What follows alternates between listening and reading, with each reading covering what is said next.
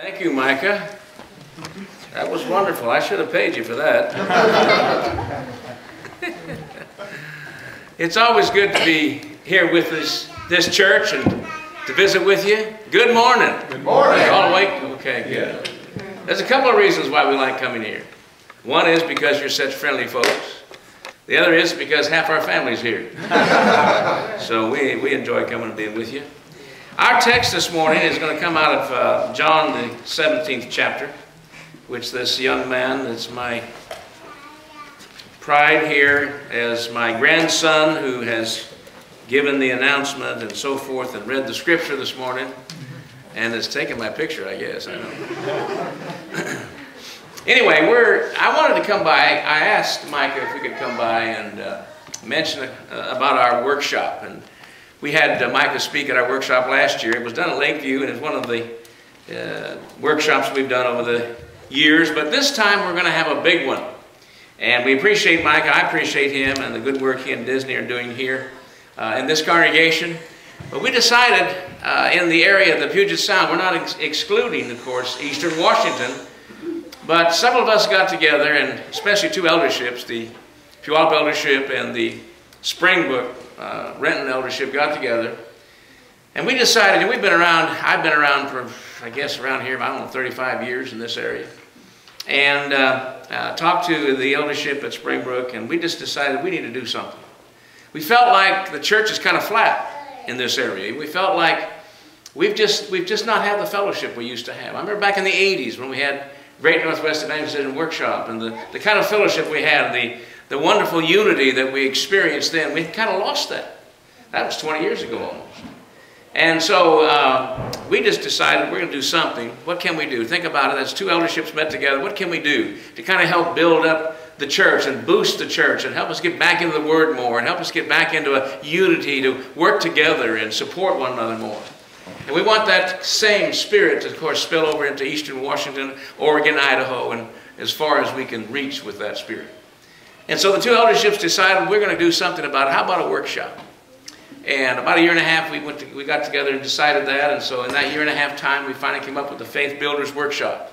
And I brought some brochures. I hope you take one of them. We've got some back there in the foyer. Just get a chance. I know that Mike has mentioned it before, right? To let you know about it.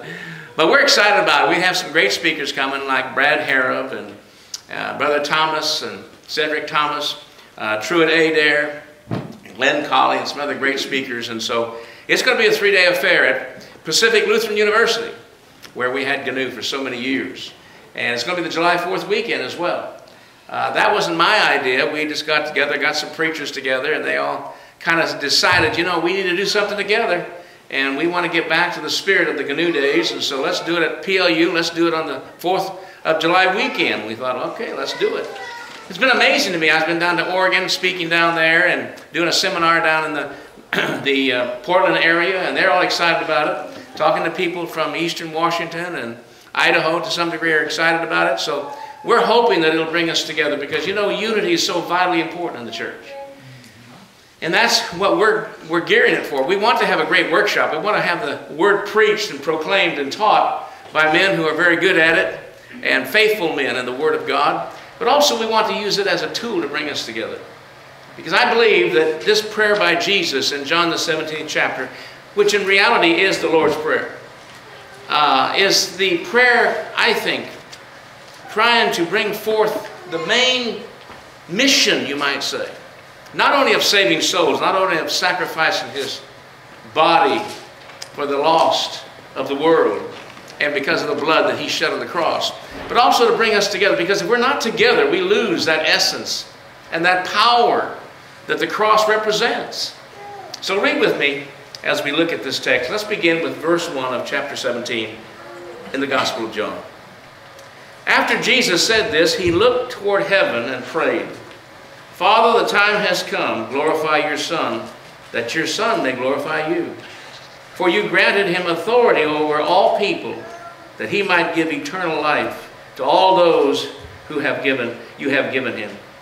Now this is eternal life, that they may know you, the only true God, and Jesus Christ, whom you have sent. I have brought you glory on earth by completing the work you gave me to do. And now, Father, glorify me in your presence with the glory I had with you before the world began. You know, Jesus prayed a lot. I mean, he prayed at his baptism. He prayed early on in his ministry. Before selecting his apostles, he spent the night in prayer. At his transfiguration, he prayed. And at his death, he prayed.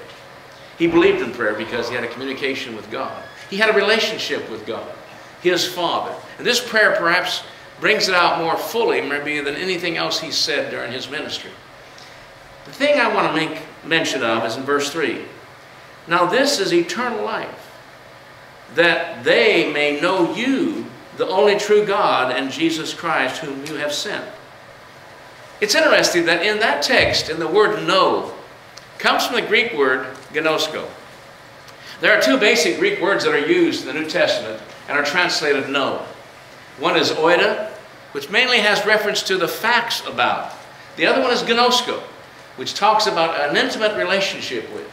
In fact, we find in Matthew chapter 1, verse 25, it is said of Joseph that he did not know Mary until after Jesus had been born. That's gnosko. It even refers to a sexual intimacy. Paul will say over in Philippians chapter 3, verse 10, I want to know Jesus and the power of his resurrection. I want to have that personal relationship with him. And Jesus is saying that's so vitally important here, that I, in my prayer, pray to the Father that he might help those who follow me, those disciples, and later on those who hear the word of God from those disciples will have a personal relationship with Jesus. You're familiar with Matthew, the 7th chapter, verses 22 or 23 and following, where Jesus said, many will say unto me, Lord, Lord, yet I'll say unto you, I never knew you. You've done miracles, you've done great things. Undoubtedly they were disciples, believers, baptized believers. You've done some great things, but I never knew you. I never had that personal relationship with you. I didn't have that gnosko kind of relationship with you. Because maybe your motivation was more to build up your own glory. Your motivation was more to build up your own, you see, fact of being a leader. And enjoying the glory of having those miraculous gifts. And you're doing it for your own purpose, your own image, and not for the cause of Jesus. So Jesus said, I want them to know you. And then in verse 11, he goes on to say, I will remain in the world no longer, but they are still in the world, speaking of the disciples. And I am coming to you, Holy Father. Protect them by the power of your name, the name you gave me, so that they may be one as we are one. Then in verse 13 he said, I'm coming to you now. But I say these things while I am still in the world, so that they may have the full measure of my joy within them. Isn't it amazing? He's talking about protecting them. Later on we'll know it's not a protection from physical harm. All of the apostles except John, we know historically, died a violent death. He's not praying to the Father, protect them from any physical harm, because they went through some very terrible times physically. Suffering, pain, and all of that. He's not praying that somehow God will protect them from physical harm. He's praying that somehow the Father will protect them from division. That's the basic essence of what he's saying. Because of the temptation of Satan. And he brings that point out in verse 15. My prayer is not that you take them out of the world, but that you protect them from the evil one. Now the whole context of the 17th chapter is talking about division. And he's bringing out the point that protect them from the evil one of tempting them to be divided. Because division will halt the progress of the gospel. Will halt the progress of the overall mission that I've given them. Nothing destroys that mission like division.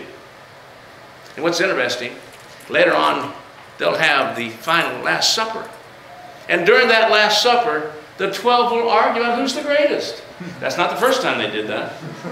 Some scholars claim they did it 3 times in Jesus' ministry. But here we are, the Last Supper. He's about to be betrayed by Judas, and he's going to die on the cross. And they're arguing about who's the greatest.